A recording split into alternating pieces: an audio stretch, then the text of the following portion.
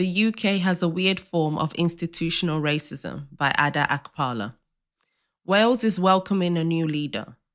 Vaughan Gething emerged victorious in the Welsh Labour Party leadership contest on Saturday, positioning himself to make history as Wales' first black leader and Europe's first black head of government. Gething, whose father is Welsh and mother is Zambian, said in his victory speech, "Today we turn a page in the book of our nation's history."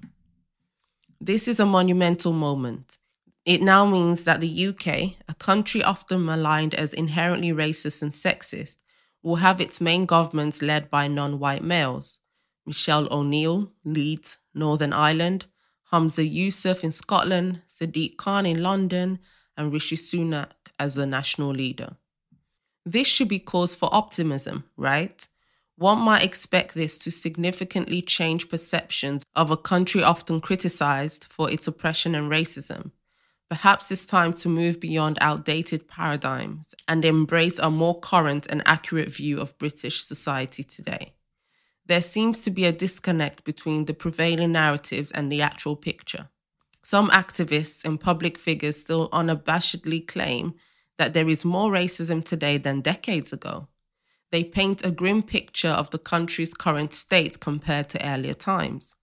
The issue is that they consistently overlook the growing diversity among leaders, viewing it as isolated occurrences rather than part of broader societal changes.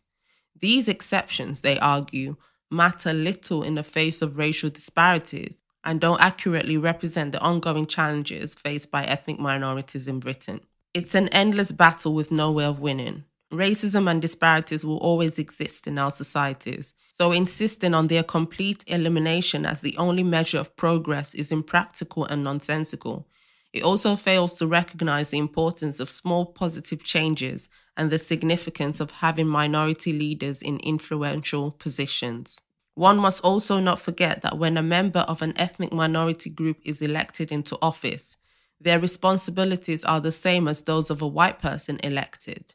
Their role is not just to represent their own ethnic group or solely focus on tackling racism. It is to lead with integrity and enact effective policies to the betterment of the entire community they serve and society as a whole. Some argue that certain ethnic minorities are merely used as pawns or tokens by the dominant white system to showcase or attempt to prove the country's supposed lack of racism. However, a genuinely racist society wouldn't concern itself with optics. Instead, it would actively and consistently exclude those it deems inferior, particularly from positions of influence.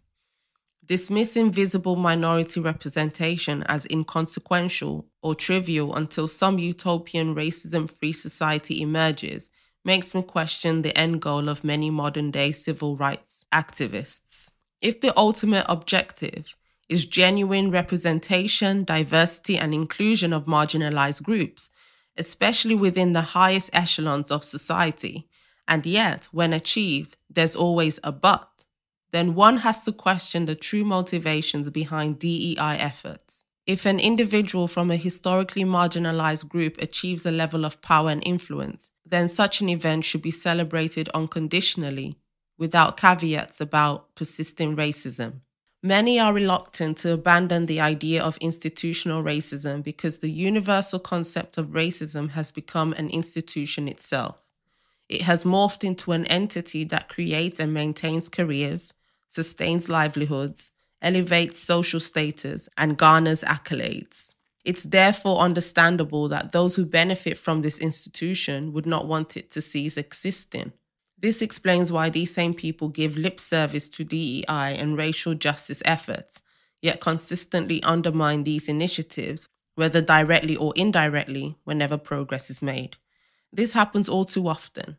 We saw it with the Obama election and his 2-term presidency as US president. We also saw it with the appointment of the most diverse cabinet in British history.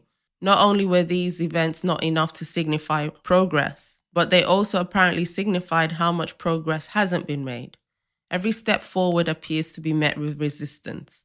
Like climbing a steep hill, while weights are constantly added to your ankles as you approach the summit. The journey becomes unnecessarily prolonged and needlessly arduous. It seems that no matter how many milestones are achieved or barriers are broken, certain voices remain steadfast in their commitment to perpetuating the narrative of systemic racism, regardless of contradictory evidence.